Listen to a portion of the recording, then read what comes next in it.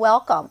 My name is Pam Estes with Old Dominion Realty, and joining me today is John Bowman, also with Old Dominion Realty. Good morning, Pam. Thank you for having me. Absolutely. Thank you for coming. And today, John, we're going to be talking about our local poultry market, poultry farms and poultry operations.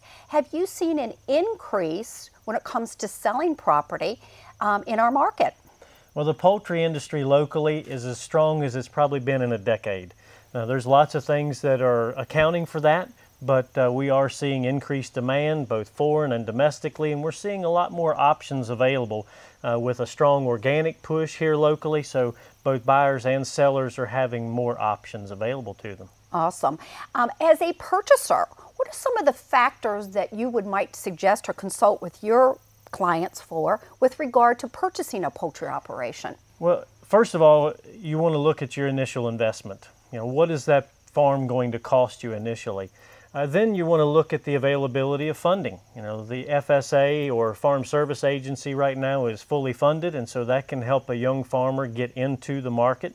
So you want to look at what financing options are available as well as that initial investment cost. And then you have to take into account what upgrades are going to be required for that farm to generate income. I know years ago that was an issue with regard to the demands that the growers were being put on with regard to improvements. Has that loosened, John? Well, it's still an issue. As you can see, this farm is undergoing some major upgrades, okay? And so it's always going to be a part of what it takes to buy and sell a poultry farm. Those are one of the factors that's always going to be accounted for. However, with the strong organic push, there are more options available for purchasers. They don't have to go with one of the traditional providers, and so sometimes they are able to get into the marketplace with an older farm that may be a bit antiquated but can still produce for some of those other providers.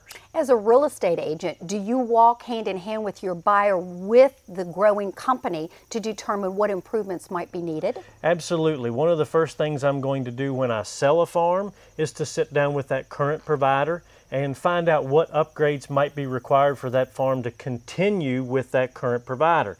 Then as a buyer's agent, I'm going to take a look at that farm with that buyer, and we'll determine whether they want to stay with that company or are they going to look at other options. And so then we would look at what upgrades might be required for one of those other options if they were to purchase that farm. John, if our local farmers would like to get in touch with you with regard to selling their present farm or purchasing a farm, how can they get in touch with you, John? Well, they can certainly give me a phone call at 540-271-2178, or they can feel free to send me an email. And if there's any questions that you would have for me with regard to today's topic regarding poultry operations, you can reach me as well at 820-1323, or you can also email me as well. Thank you for joining us, and thank the Hurst family so much for allowing us to come to their farm today. I'll do that. Thank you, Pam.